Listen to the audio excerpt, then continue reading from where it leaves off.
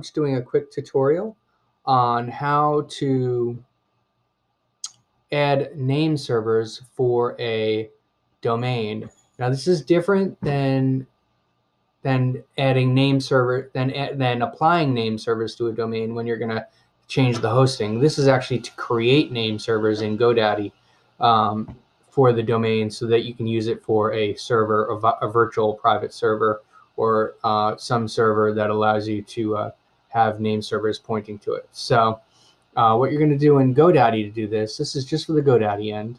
You're going to click on, let's see here, on the domain. This is a client of mine's website.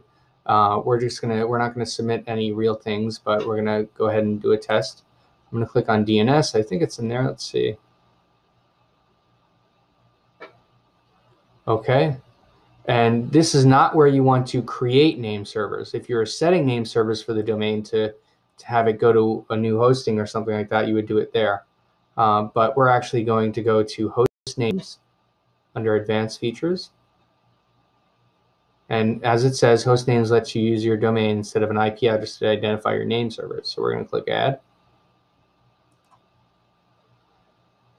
Okay, so here we're just going to type in NS1 or whatever you want your name server to be, but usually it's going to be NS1, NS2, NS3, NS4. So then you're going to grab the IP. This will be provided by your tech person, or you have to get it from your VPS server and make sure that your cPanel or your whatever server is set up, your DNS server is set up to use these IPs.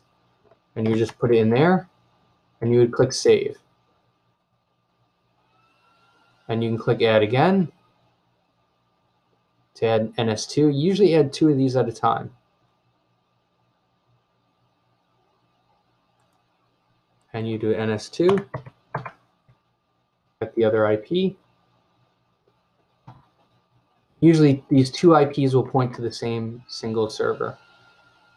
There we go. Okay, and that's all you have to do. If you have another server, you can add NS3 and NS4, and you can just keep adding name servers to your registrar, and they will point to your new server. And then when you have websites on that server, say you have 10 websites on that server, you would always set the name servers where we were before as ns1.domain.com, ns2.domain.com. In this case, it would be ns1.eileensightsart.com and ns2.eileensightsart.com. Now I'm going to go ahead and remove these. Let's see. We should be done.